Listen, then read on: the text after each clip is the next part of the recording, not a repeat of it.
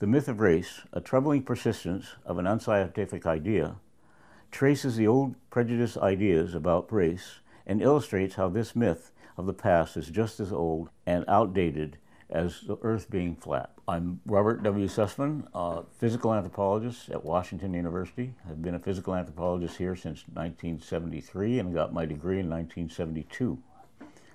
So I've been working in anthropology for all of those years.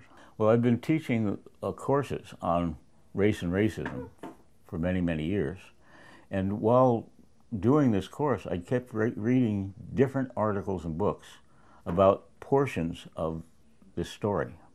And every time I'd read a different book, it would talk about a different portion of this study through the history of racism. And what was interesting is in the end, all of these stories actually fit together. When teaching this course, I've never read a book that actually includes all of the aspects of the history of race, including where it started, where it is today, and the people who fought against it and why they fought against it, especially right after the eugenics movement and the Nazi movement in Germany. I would hope that everybody who reads the Troublesome Inheritance by Nicholas Wade and all of those other books and believes in those would eventually read this book and understand where their prejudice comes from, where they actually got their racist ideas and how it developed through the ages.